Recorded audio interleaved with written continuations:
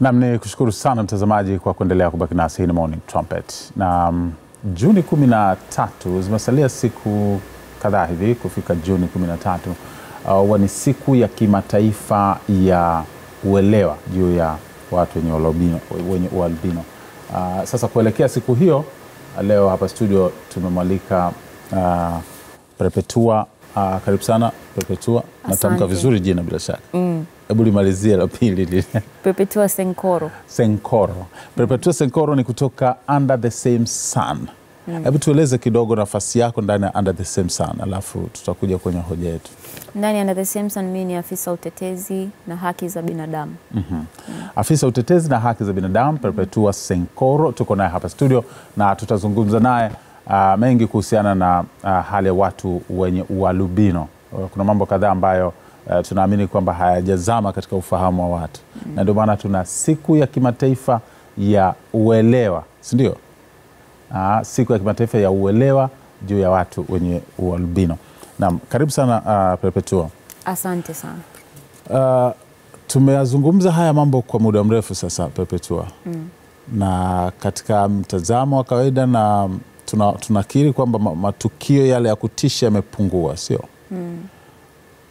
Unadhani kwa nini bado tunaendelea kuzungumza lugha hii ya uelewa?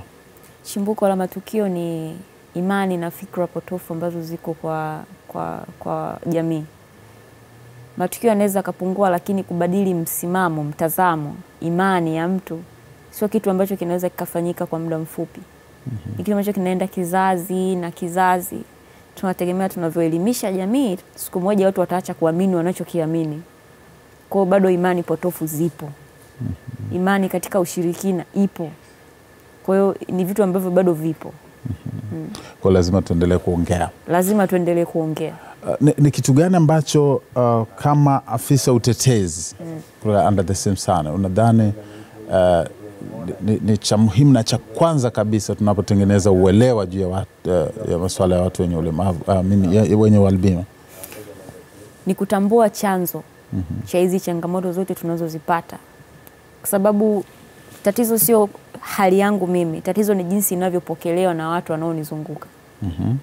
Na tunaamini kwamba kama mtu anayenizunguka anaamini kwamba mimi ni binadamu kama yeye alivyo, hainiletei changamoto, zaidi itanisaidia mimi niweze kuishi na hali yangu. Lakini kama mtu anayenizunguka anaamini tofauti, anaamini kwamba mimi ni mzuka, mimi ni laana, anaamini kwamba kiungo changu akikichukua kinaweza kikamtajirisha, inaniweka mimi hatarini, ni katika nafasi mbaya. Kwa kuwa issue ni jinsi mtu anayenizunguka anavyoamini kuhusu mimi, basi tunaamini kwamba tunapomuelimisha kuhusu hali yangu, yule mtu akaielewa, basi mwisho wa siku changamoto ninazozipitia zitakuwa ni historia. Na kwa sababu swala la uelewa umesema kwamba lazima liendelee kuzungumzwa kizazi na siku kwa siku. Basi tukumbushane, hii hali ya ualbino ni kitu gani? Ualbino ni hali ya kimaumbile ambayo mtu anazaliwa nayo. Sasa na mtu anayezaliwa mfupi, mrefu, maji ya kunde, mweusi, basi na ualbino kwa hivyo ni hali ya kurithi, si ugonjwa. Mtu anarithi kutoka kwa baba yake na mama yake. Kwa hiyo inategemea na ukoo fulani, kwa kadri wanavyozaliana kizazi hadi kizazi wanarithishana. Sasa mtu mwenye ualbino mpaka azaliwe lazima kuwe na kitu kinaitwa gene au nasaba. Hali ya nasaba ya ualbino kwa wazazi wake wote wawili, kwa baba na kwa mama. Wakati mtoto anatungwa, hii nasaba ya ualbino kutoka kwa baba na kwa mama zikikutana, basi mtoto anaweza kazaliwa akiwa na hali ya ualbino. Aidha baba awe hana ualbino au wanao, au mama hana ualbino au wanao. Lakini kama wote wawili, wazazi hawa wawili wamerithi nasaba, na mtoto wao wakati anatungwa nasaba hizi zikakutana, basi mtoto anazaliwa akiwa na hali ya ualbino. Perpetua, nafahamu wewe ni mwanasheria. Lakini hapa unazungumza kwa level ya kitaalam katika sura ya kibiolojia. Haya ni mambo ambayo umejifunza tu ama vipi? Nimejifunza. Si kitu ambacho nimezaliwa nikiwa nakijua. Sasa mimi mwenyewe nimekuwa nikiwa sijijui. Wazazi wangu wote wawili hawana ualbino. Sasa nikawa najiuliza, sisi tumezaliwa watatu wote tuna ualbino. Kwa hiyo nikajiuliza, mbona wazazi wangu hawana? Mbona sisi wote tumezaliwa tunao, tumetoa wapi? Lakini kwa kadri nilivyokuwa nakuwa, nazidi kujitambua, nikajifunza, nikaelewa. Ndio maana nashare na wenzangu. Okay. Aha, kwa hivyo inawezekana kabisa mtu mwenye ualbino akawa hana vinasaba vile vya ualbino kwa maana ya baba na mama vile ulisema. Huwezi kuwa na ualbino bila kuwa na vinasaba vya ualbino. Mbona tumeshuhudia kwamba mtu mwenye ualbino anaweza akawa amepata mtoto asiye na ualbino? Inawezekana. Inawezekana. Hiyo linatokeaje? Endapo mzazi mwenzake akawa hana hiyo nasaba. Kwa sababu kumbuka nilisema mwanzoni, si tu uwe na nasaba, lazima wote muwe nayo, na si tu hivyo. Lazima nasaba zile zikutane wakati mtoto wenu anatungwa. Kwa hiyo ni issue ni probability kwa Kiswahili nisemeje. Inaweza katokea au isitokee. Unaona? Kwa hiyo inawezekana mimi na mume wangu hana hiyo nasaba kabisa. Kwa iko upande mmoja. Watoto wetu wote watazaliwa hawana ualbino lakini wamerithi, wanao ndani. Lakini mume wangu ana hiyo nasaba ya ualbino, amerithi au ana ualbino mwenyewe. Wakati mtoto wetu anatungwa, zikikutana tu zile nasaba mbili, tunazaa mtoto mwenye ualbino. Kwa hiyo lazima zikutane na lazima wazazi wote wawili wawe nazo. Tueleze kuhusu wewe mwenyewe na namna ulivyokuwa na hali na changamoto ambazo unahisi kwamba zinapaswa kubadilika katika jamii. Nimebahatika kukua katika familia ambayo ilinikubali. Tofauti na wenzangu wengi ambao wanazaliwa wanakataliwa, yani anazaliwa kuanzia mama mkunga alimzalisha mama yake wote wanamkataa. Lakini mimi nimezaliwa katika familia ambayo babangu na mamangu walinikubali. Kwa walinisupport mwanzo mwisho. Changamoto nilizipata nje ya hapo, lakini kwa familia yangu nilikubalika. Na ndicho kilichonisaidia mpaka mimi nimefika hapa nilipo. Aina hiyo ya kukubalika ni ipi? Labda tupe mifano. Nilichukuliwa kama mwanadamu. Nilichukuliwa kama mtoto wa kawaida. Kila kitu nilichokihitaji nilipatiwa. Pale ambapo unajua sisi watu wenye ualbino tuna tatizo la uoni hafifu, ambayo inakuwa changamoto sana tukiwa shuleni. Kwa pale ambapo nilikuwa napata changamoto shuleni, sioni vizuri ubaoni, nimeshindwa kufanya mtihani, babangu alikuwa ananinunulia vitabu, nasoma. Pale ambapo ninaumwa natibiwa, mama yangu alikuwa akinisisitiza sana nivae mavazi kinga. Sijui alishauriwa na nani, sijui aenda kuona daktari saa ngapi, lakini nakumbuka alitupeleka hata kwa fundi cherehani, tukashoniwa kofia pana. Mimi nilikuwa sielewi kipindi hicho kwa nini navaa kofia pana. Lakini mamangu akikukuta, akinikuta mimi navaa sijavaa kofia natembea juani ni mtiti, nilikuwa nachapwa, umeona? Kwa hiyo ile hali ikanikuza katika namna ambayo naona kawaida kuvaa mavazi kinga. Naona kawaida kuvaa kofia. Nimeweza kusoma, nimemaliza, nimefika chuo kikuu kwa sababu ile support ambayo niliipata nyumbani kwa wazazi wangu na ndugu zangu. Umesema mko watatu ambao wote mna hali ya ualbino. Wewe ni mkubwa wao au ni mdogo? Mimi ni wa kwanza. Wewe ni wa kwanza. Na hao wadogo zako tueleze kuhusu wao kidogo. Mdogo wangu tumepishana naye mwaka mmoja, mdogo wangu wa pili. Na sasa yuko kazini. Ni anafanya kazi benki. Mdogo wangu wa tatu yeye yuko shule, yuko form 6. Anasoma masomo ya fizikia, kemia na hesabu. Kwa hiyo tumeko katika mazingira ambayo uwezo wetu tumeweza kuuonyesha. Na hali ya uoni hafifu inaweza kuwa ni changamoto kubwa kiasi gani kwa mtu mwenye ualbino na hasa shuleni hivi namna hii? Ni changamoto kubwa sana kwa sababu sisi tumekosa rangi ya asili kwenye macho yetu. Nikisema rangi ya asili manake kama kaka hapo kijiangalia ngozi yako unaona rangi yake ilivyo. Hiyo ndo rangi ya asili yako. Tunaweza kukuidentify kwamba wewe ni Mwafrika tukikuangalia. Hiyo rangi iko kwenye macho pia. Iko kwenye macho. Sasa sisi watu wenye ualbino tunakuwa hatuna hiyo rangi kwenye macho. Matokeo yake tunakuwa na tatizo la uoni. Macho yetu hayawezi yakapitisha kiasi cha mwanga kinachohitajika. Kwa hatuoni mbali, hatuoni vitu vidogo. Lakini umeweza kuniona Pepe. Uko karibu. nikimwangalia kule, nikimwangalia cameraman, yani cameraman ndo simuone kabisa. Naona kivuli. Tukikaa kwenye mwanga mkali ukitupiga machoni, sasa mtu ametumulika na tochi, hatuoni. Sasa mazingira yao nikiwa nao darasani, mwalimu anaandika notes ubaoni, sioni. Mwalimu anaandika test ubaoni, sioni. Kwa kila siku katika mazingira hayo ninafeli. Nakuwa siwezi kushiriki sana na wenzangu. Mwalimu wa hisabati anakuja anafundisha ubaoni, anaandika 2 jumlisha 2, alafu anasema hii jumlisha hii ngapi? Darasa linajibu 4. Mimi sielewi 4 imekuja vipi? Kwa sababu sijaona hizo hiyo. Kwa sababu hii na hii haukuviona. Sasa imagine maisha yangu yote mimi naishi hivyo. Matokeo yake wengi wetu wanaacha shule au kama wanagangamaa hivyo hivyo wanafeli mitihani. Wengi wetu hawajasoma kwa sababu hiyo. Sasa ulifanikiwaje? Leo tunazungumza na mwanasheria hapa mwenye degree ya kwanza, sio? Ulipita-pitaje katika changamoto hiyo? Tunataka tuone mazingira uliopitia kama tunaweza tukaya-adapt, tukayahamishia kwa wengine ambao wana changamoto kama hizo. Kwangu mimi kiukweli shule msingi ilikuwa ngumu. Niseme tu nilipita tu kwa neema ya Mungu, kwa sababu ninachokuambia hapo ndicho nilichokuwa napitia. Nilikuwa nachukia shule, yani nilikuwa nikisikia neno shule natamani nibaki nyumbani. Lakini hivyo tu hivyo. Kwa sababu mara nyingi kama mtu huoni, maana yake utatumia sana usikivu. Kwa nikiwa darasani nilikuwa nasikiliza sana. Ilikuwa inanisaidia. Hata kama test ya katikati nitafeli iliyoandikwa ubaoni, lakini test itakuja imeandikwa ninafanya na ninafaulu na nilikuwa naongoza. Unaona? Lakini kadri nilivyozidi kupanda napanda sekondari, chuo kikuu, ile hali ya kuandikiwa ubaoni kawa inapungua. Unajua chuo, kwa mfano chuo kikuu, mwalimu labda ubaoni anaandika labda kwenye lecture tu labda maneno 2 3, lakini vingi vinakuwa viko printed. Natumia laptop ambayo unaweza ka magnify. Kwa mazingira yanakuwa rafiki zaidi. Ndio nikaweza kupanda kwa kuwa nilivuka pale shule ya msingi. Unaona? Ambako kwetu sisi wengi hawawezi kuvuka, yani hawavuki shule ya msingi. Kitu gani kwa nini wasivuke? Kwa sababu kama tuna kitu tunaita inclusive education, ndio?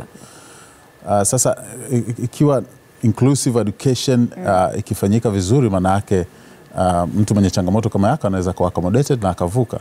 Mazingira uliyoyapitia, ukipewa nafasi ya kutoa ushauri, ungetaka kitu gani kifanyike tofauti? Walimu wawe katika mafundisho yao wafundishwe namna ya kumhendo mwanafunzi mwenye ualbino darasani. Kutokana na changamoto alizonazo. Changamoto ya uoni hafifu, changamoto ya ngozi yake kuungua haraka na jua. Kwa hiyo waweke mazingira rafiki. Kama ni kusogelea ubao aruhusiwe. Kama ni notes zinatengenezwa basi atengenezewe za kwake pembeni zenye maandishi yanayosomeka kirahisi. Kama ni test apewe katika karatasi ambazo zimeprintiwa maandishi yanayosomeka. Kama atafanya usafi, kazi zile za shuleni za hapa na pale, afanye kazi akiwa yuko kivulini, sio juani, sio chini ya mti, kivulini ndani. Kama ni adhabu, anafanya adhabu lakini kivulini. Unaona? Umwekee mazingira ambayo yatamfanya yeye aweze kushiriki sawa na wenzake. Kitu ambacho mazingira rafiki katika shule nyingi hakuna. Na kipindi ambacho mimi nasoma hata maongezi ya watu wenye ualbino walikuwa hayapo. Yameanza tu kipindi cha 2008, 2009 pale hivi vitendo vya mauaji na ukatoaji viungo viliposhamili, basi watu wakaanza kuongelea.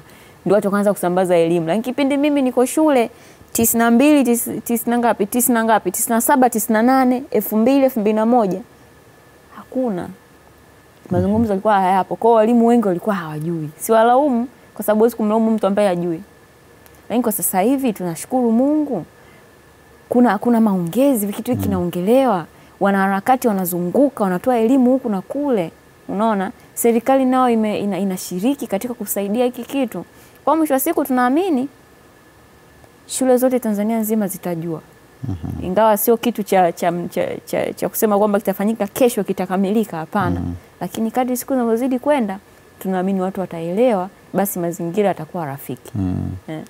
Watu wanasema barabara lako si jema la mwenzako. Katika mazingira haya magumu tulionayo ya shule zetu, mtu mwenye ualbino ikiwa yupo shuleni, hatuna namna, lazima tumsaidie.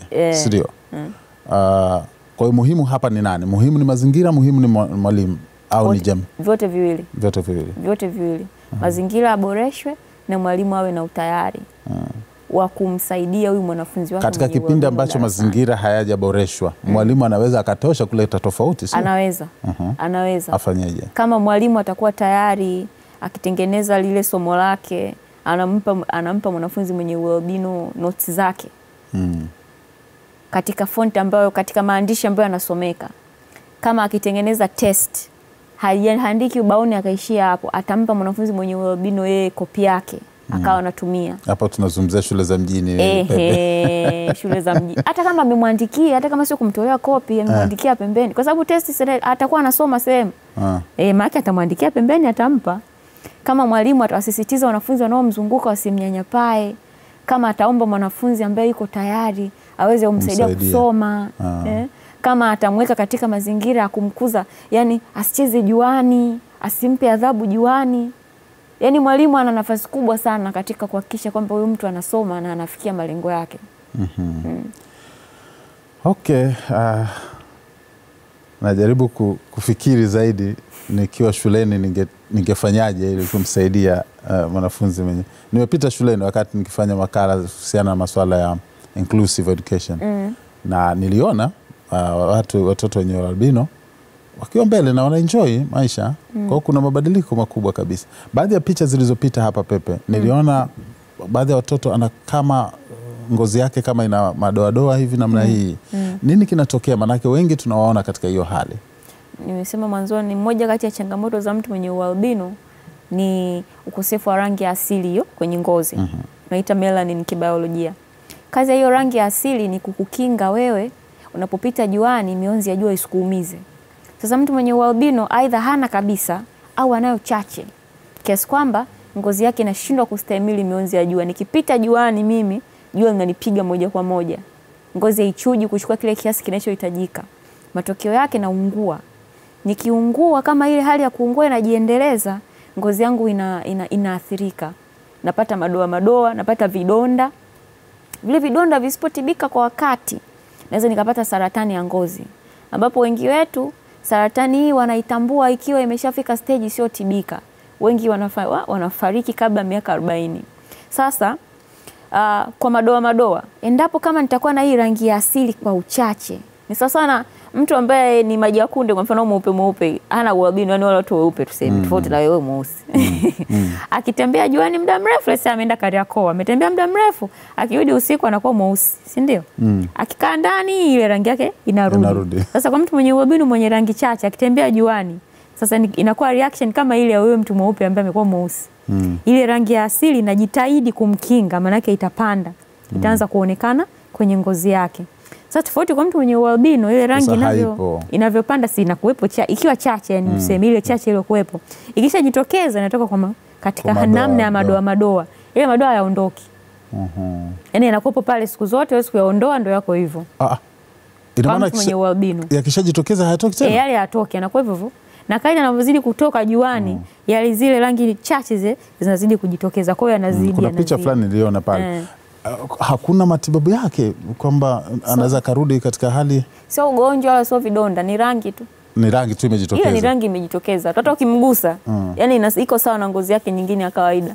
Kwa hiyo huwezi kusema kwamba ni katibu, sio ugonjwa. Ni katika reaction ya mwili.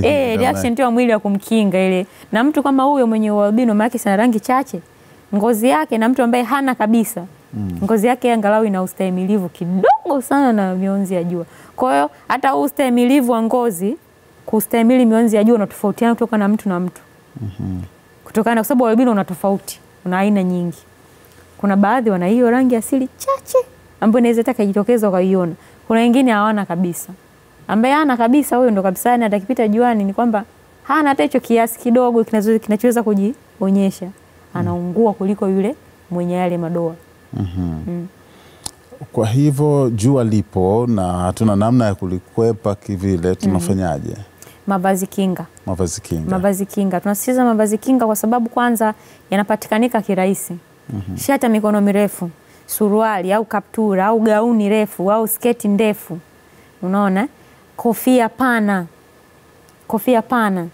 Ambayo sio kepo wala kibarakashe. Kofia pana. Unaona? Na kupunguza kutembea juani, ambapo sio rahisi kwa kila mtu, unajua. Wengine maisha yao lazima aende shamba, utafanyeje? Maisha yake lazima akauze vitu barabarani, utafanyeje? Kwa lazima avae nini? Mavazi kinga, ile kujikinga ile jua lisimpige moja kwa moja. Aidha kuna ziada mafuta kinga, tunaita sunscreen. Yale mafuta watu wanasemaga ni dawa zao hizi, sio dawa yale mafuta, kwa sababu yanafanya kazi kama nguo. Sehemu ambayo sijafunika na nguo napaka yale mafuta, kama ndo usoni, mikononi, kama ndo kwenye nyayo, kama ndo sijafunika. Kwa hiyo na yenyewe anafanya kazi kama nguo. Tofauti ni kwamba nguo nitavaa asubuhi ndashinda nayo mpaka jioni, sio lazima nibadilishe. Lakini yale mafuta nguvu yake kuna muda inaisha.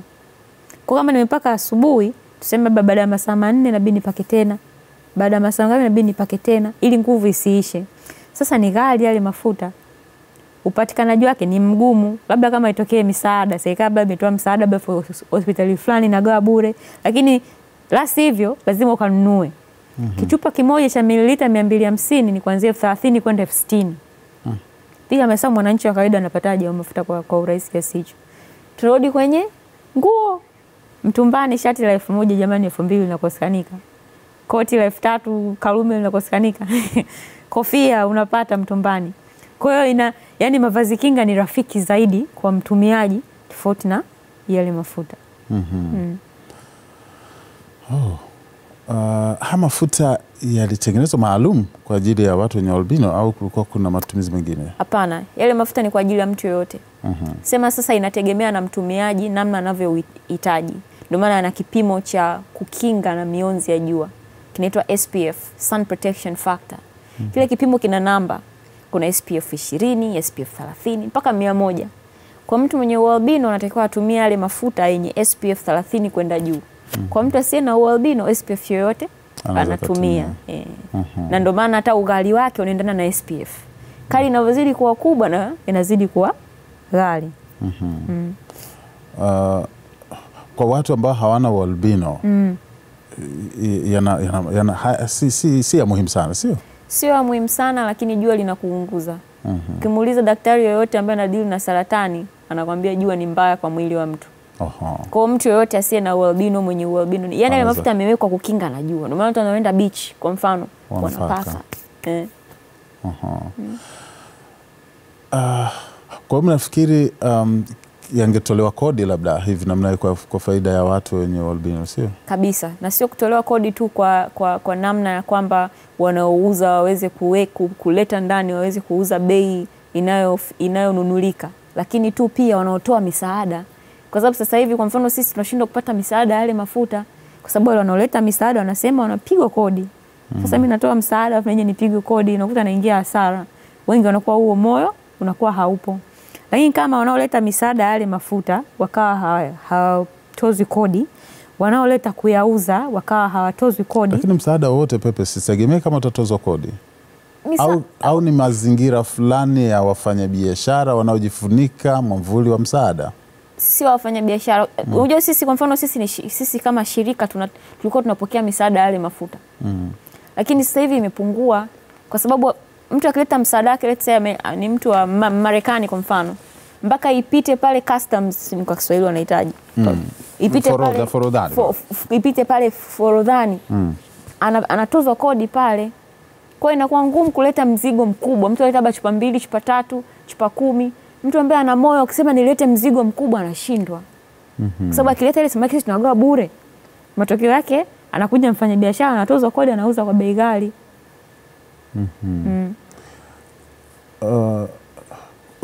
Unadhani solution inaweza kuwa nini? Ni kuondoa kodi ili yaingie auzwe kwa bei nafuu? Maana tukisema tutegemea msaada, huyo mtu wa msaada hata kama kodi hatozwi iko siku anaweza akakwama. Suluhisho endelevu pale KCMC kuna kitengo kinaitwa RDTC. Nimesahau kirefu. Kina deal na masuala ya ngozi.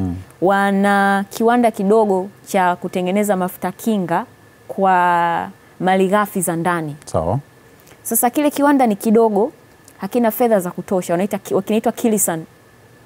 Kwa hiyo wanatengeneza yale mafuta kiasi kidogo, ingawa wanatengeneza kuyagawa bure, na kweli wanagawa yale mafuta bure. Sasa ni kiwanda kidogo, kinatumia malighafi, kimeajiri watu kutengeneza, wale watu wa kemia, lakini ni wadogo na ni wachache, unaona, na wanagawa bure. Kwa yale mafuta sio mengi, ni machache sana. Hata sasa hivi sidhani kama wamegawa hivi karibuni, kwa sababu gharama za utengenezaji afu wanagawa bure na kwa haijakaa vizuri. Lakini kama atokee mtu ainvest pale kwenye kile kiwanda kitengeneze, ina maana tutapata mafuta zaidi ya kugawiwa bure, na uwezekano wa kuyaboresha pia unakuwepo kwa sababu kunakuwa na pesa. Nikushukuru Pepe. Tuko naye hapa Perpetua Senkoro kutoka Under the Same Sun. Ni afisa utetezi na tukizungumza naye kuhusiana na uelewa kuhusu watu wenye ualbino. Shine our light to the world, ndio kaulimbiu ya kimataifa mwaka huu. Juu ya uelewa wa watu wenye ualbino. Nipe tafsiri yake. Naweza nikawa najua kwa maana ya tafsiri shining our light to the world, lakini hebu tuende katika context, katika dhana yake yenyewe. Kwa Kiswahili tunasema kuangaza mwanga wetu duniani kote. Safari hii mtaalamu wa masuala ya mtaalamu huru wa Umoja wa Mataifa wa haki na haki za watu wenye ualbino alifikiria kwamba miaka mingi tumekuwa tukimwangalia mtu mwenye ualbino katika namna ya kumwonea huruma. Anatia huruma, anauliwa, anakatwa viungo. Kwa kuna picha ile ya huruma ambayo imekuwa ikijengwa. Lakini akasema mwaka huu ngoja tumweke mtu mwenye ualbino kwa picha nyingine tofauti, kama shujaa. Tuangalie ana uwezo gani? Tuangalie huyu ana mazuri yapi?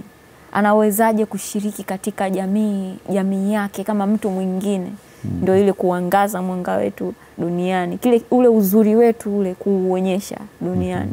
Ndio chanzo cha hiyo kaulimbiu ya kimataifa ya mwaka huu. Mara nyingi tunakuwa na kauli za kimataifa na tunakuwa na kauli za nchi. Pengine kutokana na changamoto kutofautiana kutoka nchi moja kwenda nyingine. Inawezekana. Tunayo Tanzania mwaka huu? Kwa sasa ya Tanzania ipo, ambayo na yenyewe imekaa kwenye kukomesha vitendo vya ukatili. Kwa sababu niseme kwamba vimekuwepo muda mrefu, tukaona tuna kaulimbiu ya kimataifa, lakini sio mbaya tukakumbushia na pia changamoto ambazo tumezipata kitaifa. Na ya kwetu unasemaje this time? Ya kwetu sikumbuki vizuri. Bado siku zinatosha kuikumbuka baadaye. Nikusahishe tu mwanzoni ulisema Juni 16, ni Juni 13. Juni 13. Juni 16 sijui kwa nini imeniingia haraka. Juni 13 ni siku ya kimataifa ya kukuza uelewa ya watu wenye ualbino. Majina gani ambayo yanatumika ambayo kimsingi si sawa? Ni mengi kutokana na jamii husika. Lililozoeleka sana ambalo tunasema ni la Kiswahili na kila mtu anasema kwamba hili ndilo ambalo jina ni 00. Ambalo ndio limezoeleka, hata ukifungua kamusi unakutana nalo. Lakini halikubaliki kwa watu wenye ualbino. Halikubaliki kwa watu wenye ualbino kwa sababu unajua unapokaa na mtu ambaye ameishi maisha ya kunyanyapaliwa, ni vema ukatambua utu wake kwanza kabla ya kuonyesha hali yake. Na hali ya ualbino ndo hali yangu. Lakini neno 00 kwani lina shida gani? Lina shida. Kwa Kiingereza tunasema tunamlabel mtu. Ni sawa sawa unakutana na mtu mfupi afu unamuita wewe mbilikimo njoo. Au unakutana na mtu ana ulemavu katika masikio yake. Unamuita wewe kiziwi njoo. Unanielewa? Inakuwa sio haijakaa vizuri. Lakini kiziwi limekubalika na wao wenyewe. Limekubalika na wao. Lakini sio sawa unapokutana naye baada ya kumuita jina lake Perpetua, unamuita wewe kiziwi njoo. Yaani hata kikawaida, hata kusikia. Kikawaida yani hata kama hata kusikia, lakini kikawaida inakuwa sio haijakaa vizuri. Unaona? Kwa mara nyingi kuna imani kwamba watu wenye ualbino ni mizimu. Ni mizuka. Sio watu. Na ndio chimbuko ile jina 00. Ukitafuta chimbuko lake ni kwamba wanasema ni ghost, ni mizimu, ni mizuka. Unaona? Ni sasa wana kandazi wakienda kwa Wasukuma jina ambalo la kawaida kule na limezoeleka. Mbilimelo. Kama unavyosema 00, kule unasema Mbilimelo. Na ni kawaida na limezoeleka. Unaona? Lakini chimbuko la ile Mbilimelo ni mbuzi mweupe. Sasa kama ni jina lile limesha kuwa kawaida kutokana na ile tamaduni ya pale, unaona, liko justified, watu wanaona niliko sawa. Lakini ni mbuzi mweupe.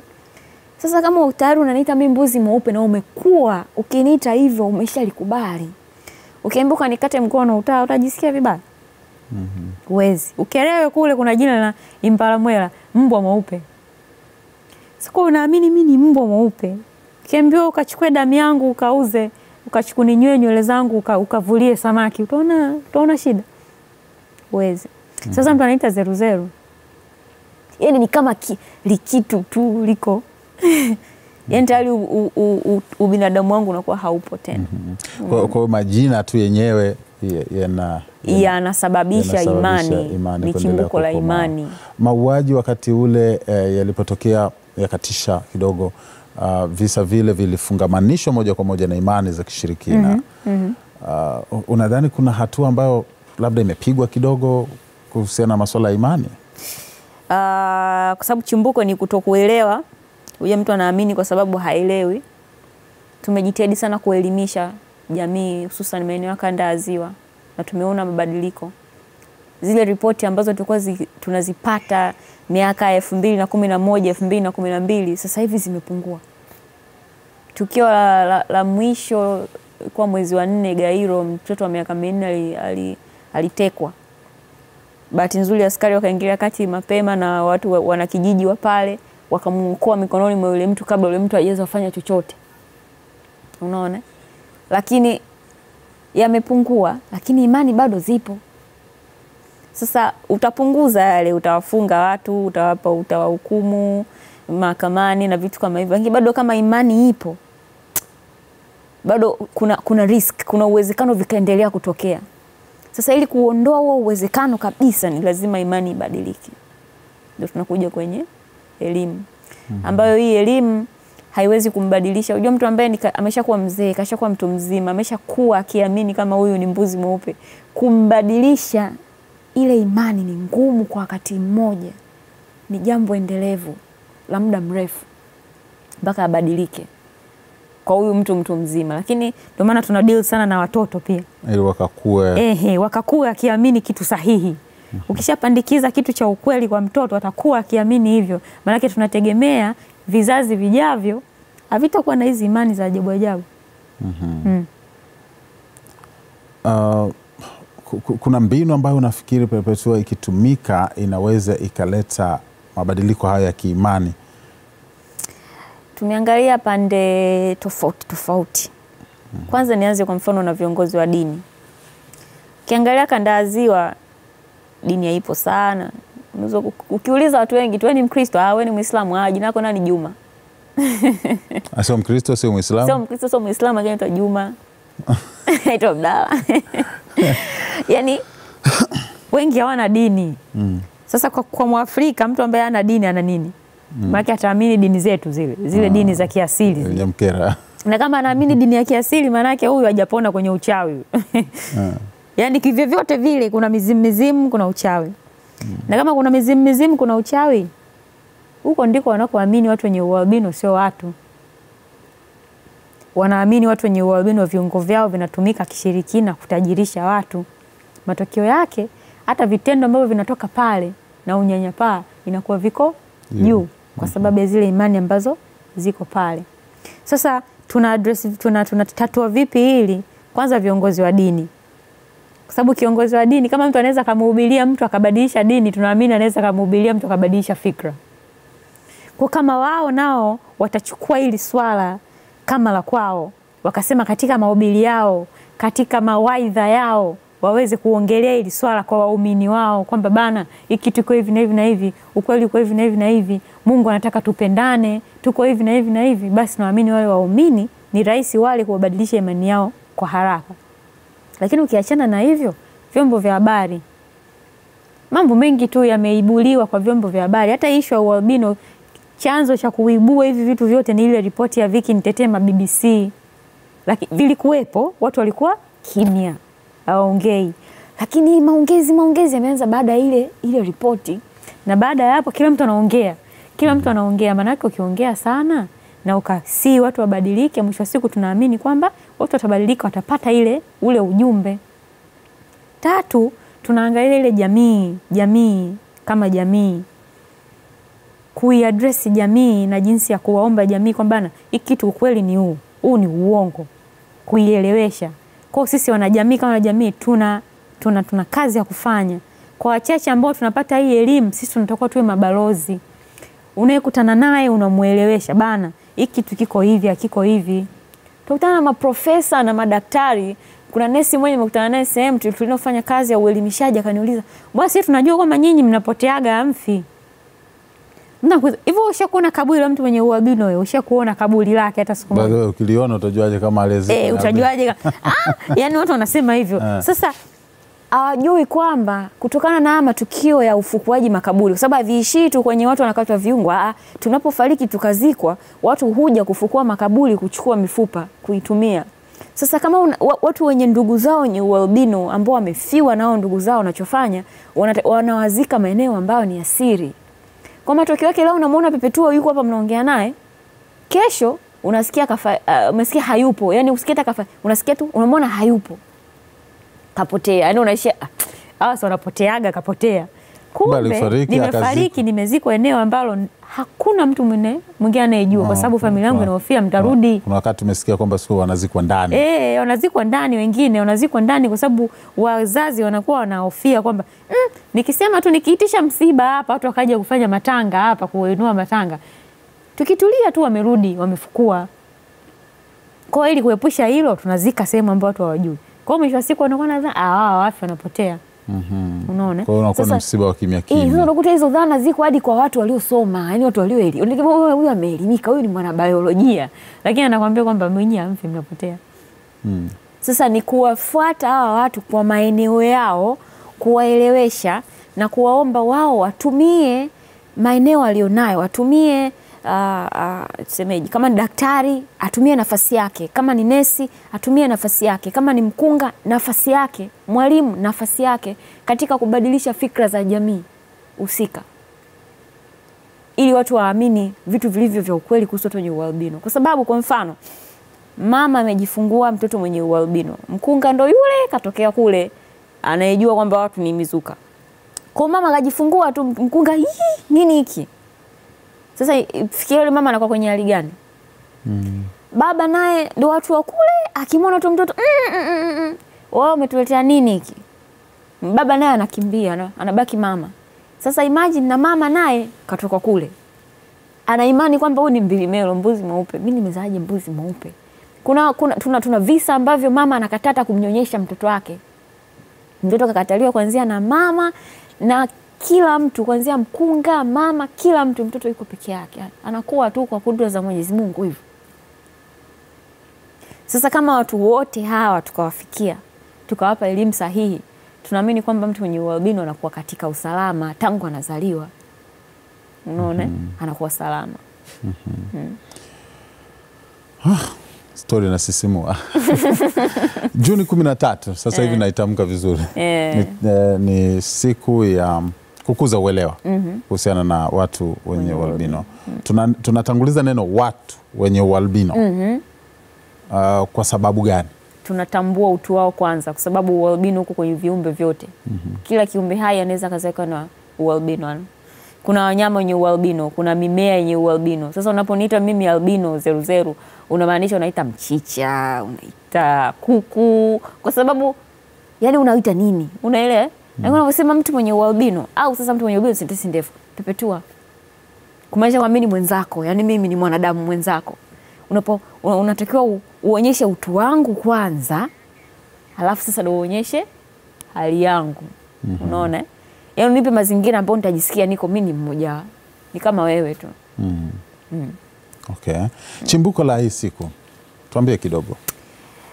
Hapo mwanzo hii discussion, hii maongezi kuhusu ualbino, harakati za kutetea haki za watu wenye ualbino zilikuwa zitambuliki hata Umoja wa Mataifa. Lakini watetezi wa hizi haki wakafika mpaka kule, wakaipeleka hii dhana, wakapeleka hili swala kule mpaka likapokelewa.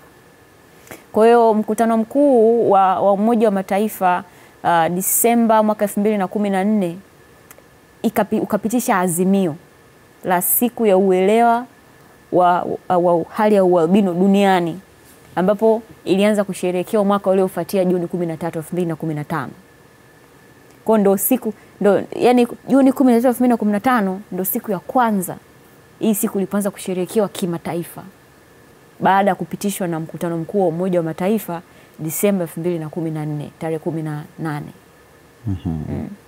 Ndio chimbuko lake. Tanzania tumeipokea si muda mrefu pia. Yes, tulipokea moja kwa moja. Tumeanza kuisherehekea mwaka huo.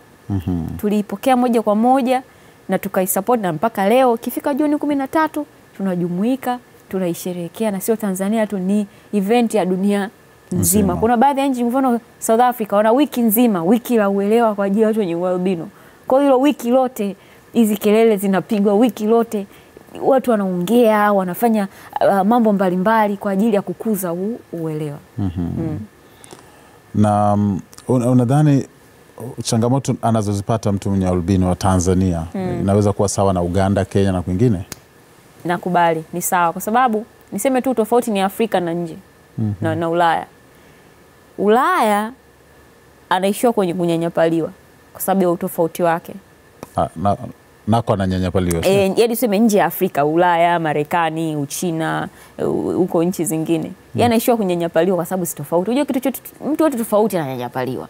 Ni sasa na Marekani mweusi wanalalamika kila siku black rights, haki za watu weusi, kwa sababu wana utofauti na watu waliozoeleka wa kule. Lakini sasa tuje kwenye Afrika, haishiwi kwenye kunyanyapaliwa. Yenyewe inaenda mpaka kwenye uchawi na ushirikina. Kwa unanyanyapaliwa, alafu unaenda tena huko kwenye hatari ya kukatwa kiungo na kuuliwa. Kwa Afrika tuko hatarini zaidi. Hizi ripoti za mauaji na ukatwaji viungo na ufukuaji makaburi ziko nchi 28 mpaka sasa hivi. Sehemu ambazo walau ripoti tumezipata wako tayari kuongea. Lakini sehemu ambazo hawako tayari kuongea tunajua vipo, lakini hawasemi. Kwa Afrika yani niseme ni double trouble, ni tatizo juu ya tatizo. Na tulikuwa tunajaribu kuzungumzia kuhusiana na swala zima la hizi changamoto, kwamba inaweza ikatofautia, changamoto zinatofautiana kutoka nchi kwenda nchi, na ukatoka Afrika ukaenda Ulaya, ukatuonesha tofauti ya Ulaya na Afrika. Humu kwetu Afrika, tuseme East Africa, yes, kunaweza kuwa na tofauti za kichangamoto au zinafanana? Zinafanana. Waafrika ni wale imani zao za mizimu ni zile. Yaani kwa sababu mimi nimepita nchi, nimebahatika kupita nchi kadhaa. Kusini, kaskazini nimeenda, magharibi nimeenda, mashariki naishi, natokea hapa. Lakini nakutana mambo yale. Tena sehemu zingine zinazidiana. Tena zile nchi ambazo hazina uhuru wa kuongea kama kwetu. Sasa tunasema uhuru wa kuongea wameminywa, lakini kusema ule ukweli. Kwetu kuna kwa afadhali. Kwetu mwa tunaongea. Kuna sehemu ukienda ndani hawezi akasimama akasema eti mimi nina changamoto ya uoni hafifu shuleni kwetu, mimi siruhusi kuangalia baoni. Hawezi. Sasa eneo kama hilo ina maana vinatokea chini kwa chini. Sasa sababu vinatokea chini kwa chini, hata kuvidhibiti inakuwa ngumu. Kwa kuna maeneo ambayo wana maisha magumu kuliko sisi, hususan Afrika Magharibi. Huko umejifunza nini hasa? Nimefika huko nimekutana na imani yani kule imani potofu yani ni nyingi. Ni nyingi, na kule uhuru kusema ule kweli wa kuongea haupo kihivyo kama huku kwetu. Kuhusiana na masuala ya ualbino na vitu kama hivyo. Haupo kihivyo. Kwa mambo bado yapo chini. Tunaripoti kutoka mahali nyingi sasa hivi zimeanza kuongezeka kutokana na ile foundation ya Salif Keita, kama unamfahamu. Yeye ana ualbino, alikuwa ni mwanamuziki mkongwe mwenye ualbino, ameanzisha foundation yake inaitwa Salif Keita Foundation. Walau kutokana na ile kuwepo kule Mali, walau yani kuna vitu vinaripotiwa. Kwa sababu sisi under the same sun tumejitahidi kutengeneza network, mahusiano na vyama vya watu wenye ualbino na mashirika watu wenye ualbino nchini kote. yani Afrika nzima. Kwa hiyo kuna kutokea kitu maeneo yote watu waletoa ripoti, sisi tuna note down. Ndio maana hata data zetu zimegusa almost Afrika nzima. Tumejitahidi kufanya hivyo. Kwa hiyo tunapata ripoti kutoka mahali tofauti. Na unadhani kwa nini kunakuwa na huko kusita jambo hili kuruhusiwa kuzungumzwa kwa wazi katika nchi hizo ambazo unatolea mfano? Najaribu kukupa mfano katika siku za nyuma, wakati ule wa ukimwi ndio unaanza hivi namna hii, ilifika mahali likatangazwa kwa janga la kitaifa hiyo moja, lakini pia popote pale penye mkusanyiko lazima ukimwi uzungumzwe kwa namna moja ama nyingine. Ndani ya speech lazima uzungumzwe, si ndio? Kukawa na ule utashi wa kitaifa siasa namna hii. Unadhani hili linashindikana pia? Halishindikani, lakini tuseme changamoto hapo ni culture. Culture ni nini tuseme? Utamaduni. Utamaduni. Nakupa mfano. Katika matukio haya ya mauaji na ukataji viungo kwa mfano, huwa mara nyingi wahusika ni wale ndugu wa pale. Hata baba mzazi anakuta anahusika, mjomba wa pale anahusika. Sasa unakuta inatokea pale kile kitu. Wanaanza, unajua kafanya baba. Utamlipotije baba? Huyo ni baba. Kwa hiyo tukutane tukikao cha ukoo, tusuluhishe chini kwa chini. Kuisha, kimeisha. Matokeo yake kuna matukio mengi hayaripotiwi polisi kwa sababu wanasoti wenyewe huko chini kwa chini inaisha. Na hata kama wakaenda kwa ripoti, nani atakutoa ushahidi mahakamani? Nikamseme mume wangu kwamba ndo amemkata mkono mtoto wangu. Sasa Afrika, yani kwa Afrika ni kwamba ile familia tayari yani haitaki, inaona aibu, haitaki kuaibika, unaona? Sasa hicho kitu kimetoka kwenye ngazi ya familia, kimeenda sasa ngazi ya nchi kama nchi hizi za Kiafrika. Tukiongelea hiki kitu ni kitu cha aibu. Unajua nchi kama nchi uambie kwamba wananchi wako wanakatana viungo, sio kitu cha kawaida, ni kitu cha aibu. Kwa sababu ya kutaka utajiri. Kwa sababu ya utajiri. Hata ukienda kuelezea mzungu hivyo anakushangaa hivi, how comes this is not, unaona hivyo.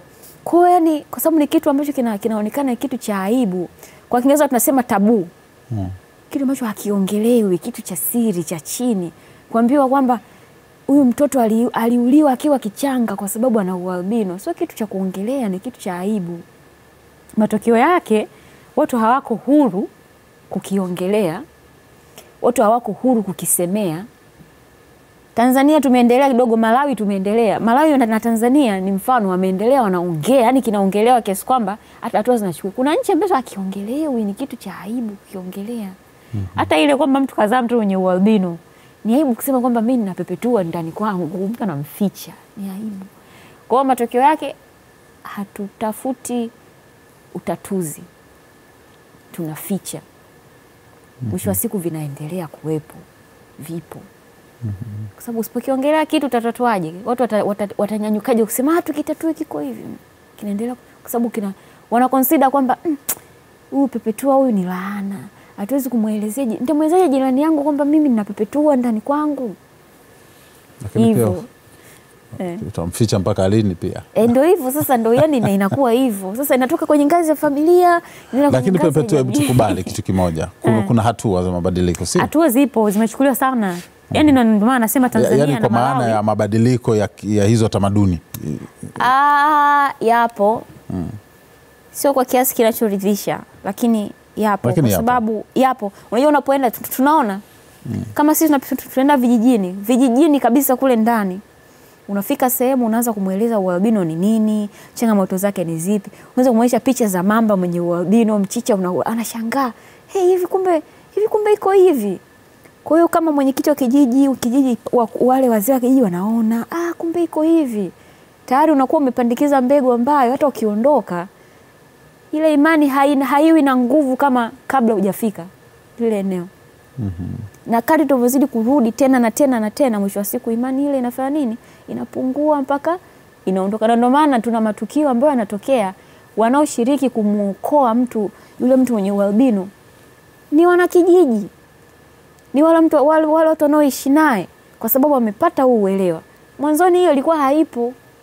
Wala kijiji ndio mnakaa mnasoti chini mnalifunika. Unaona sasa hivi wana kijiji wale watu wanaoishi naye karibu ndio wanashiriki kumkoa, wanashiriki kumkamata yule mhusika, tofauti na zamani. Kwa hiyo inaonyesha kabisa sasa kazi ya utetezi si tu ya Under the Same Sun. Yes. Kabisa. Mmeweza kuambukiza utamaduni. Kabisa. Mna jambo la kujivunia, sio? Tuna jambo hilo tunajivunia kiukweli.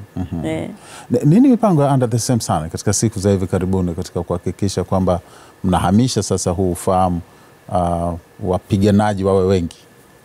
Tumejitahidi sana sisi, tuna focus moja, tuna elimu na elimu.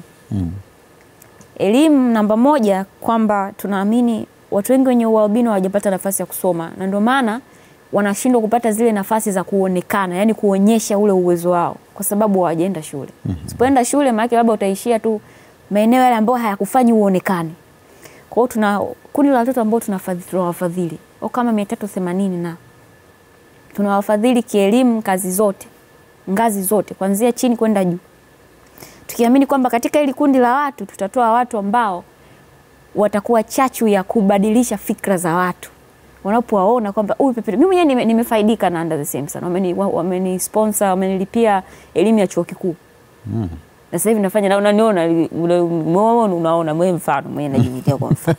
Kwa hiyo wana sheria. Na mimi ni mmoja kati ya wale wengi walio chini ya ufadhili wa Under the Same Sun. Yaani tulichukua lile kundi tuseme tutadili na hili kundi mpaka tulifikishe mahali tuseme kuna watu 100 wenye ualbino ambao kuna watu wa benki, kuna madaktari, kuna wanafizikia, kuna mainjinia, yani iwe kawaida kwamba mtu mwenye ualbino yeye anaweza. Hiyo moja. 2, elimu, kuelimisha jamii. Tuliona kwamba chachu mzizi wa hizi changamoto tunazoziona zote ni fikra potofu. Mtu mwenye nayo kuhusiana na mtu mwenye ualbino unaibadilishaje? Kupitia elimu. Kwa hiyo elimu tunazunguka huku na kule kuwaelimisha jamii kuhusiana na ualbino ni nini, changamoto zake ni zipi, na unazishughulikia vipi hizo changamoto kumwezesha mtu mwenye ualbino ashiriki katika shughuli za kila siku kama watu wengine na afanikiwe. Kwa hiyo tunapita maeneo mbalimbali, mashuleni, mahospitalini, vyuoni, vijijini, katika vyombo vya habari kama hivi, tuna majarida tunatengeneza, vipeperushi, tunavisambaza bure, tunapita sehemu tofauti bure. Yaani tuna program kabisa. Mwaka huu tunafanya 1-3 Disemba mpaka Januari mpaka Disemba. Kwa mwisho wa siku tunaamini kwa elimu na elimu tukiviunganisha hivi, basi tunabadilisha jamii. Siku ya kimataifa ya Uelewa kuhusu na masuala ya ualbino, Under the Same Sun ndio mtaratibu au likoje? Hapana, tunashirikiana na chama cha watu wenye ualbino Tanzania, TAS. Yes. Kwa sababu wale ndio chama cha watu wenye ualbino na wapo, sisi tumewakuta, na wale ndio Under the Same Sun tuna ofisi 2 tu, tuna ofisi Dar es Salaam na ofisi ndogo Mwanza. Hatujasambaa nchi nzima, lakini TAS, chama cha watu wenye ualbino Tanzania, wamesambaa nchi nzima, wana matawi. Kwa wale ni kama wale ni kama wakubwa. Wale ni wakubwa kuliko sisi. Kwa wale ndio wanao organize. Bila shaka tutapata nafasi ya kukutana nao kuelekea siku chache 2-3 za mwisho. Kuelekea siku ya itakuwa vizuri. Wale ndio wanasimamia kila kitu, sisi tunakuwa kama wadau. Nikushukuru sana Perpetua kwa kushiriki nasi. Vinginevyo kama una jambo ambalo unasema nisingependa kuondoka hapa kabla sijalitamka. Nashukuru sana kwa hii nafasi ulionipatia. Ndio hilo. Yani niombe tu yani ushiriki zaidi wa vyombo vya habari. Yani nyinyi mna nafasi kubwa sana ya kucheza katika hili swala la kuelimisha jamii. Sisi tutafanya semina na watu 30. Lakini nyinyi mkiongea tu hapa mnaongea na mamilioni ya watu. Kwa hiyo nyinyi mko katika nafasi nzuri zaidi ya kubadilisha fikra kuliko hata sisi tunavyofanya. Kwa hiyo tuongeza ushirikiano, si kwa Azam TV tu, hata vyombo vingine ambavyo unajua wataona hiki kitu na wenyewe walichukua hili kama la kwao. Na uzidi kupiga kelele. Kelele zilianza na chombo cha habari. Mwandishi wa habari ndio aliibua hii discussion yote. Kwa hiyo tunaamini vyombo vya habari vina nafasi kubwa sana ya kuchangia katika kufanya mabadiliko na kuleta tofauti. Asante sana Perpetua Senkoro, mwanasheria pia afisa utetezi kutoka Under the Same Sun. Asante sana kwa kushiriki nasi leo. Asante sana. Tumekuwa naye hapa tukiangazia uelewa kuhusiana na watu wenye ualbino na ni kuelekea Juni 13, siku ya kimataifa ya Uelewa kuhusu watu wenye ualbino. Nikushukuru sana mtazamaji. Asante, mimi ni Faraja Sandegea.